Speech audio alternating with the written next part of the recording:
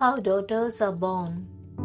Memories stared at me with compassion, stroking their velvet feathers over my eyes, kissing my wet lashes dry, and comforting my grieving heart.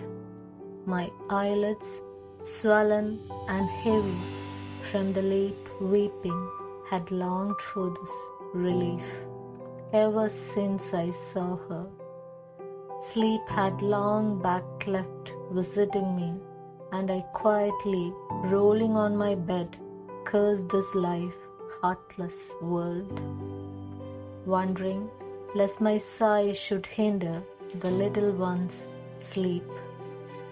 Parents? Birth date?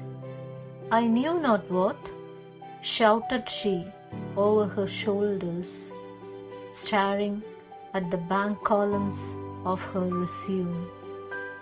Shuddering, I pulled my looks away from her burning eyes.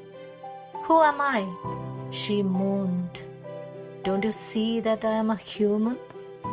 Then, with a groan, tore it off, the bits fluttering behind her like autumn leaves.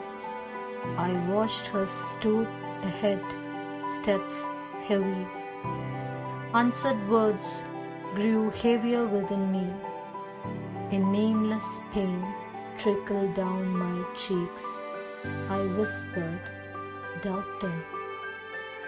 A life full of care, fringed with love, silent prayers braided with hope, and a heart full of thoughts is all to offer you to comfort your bleeding heart.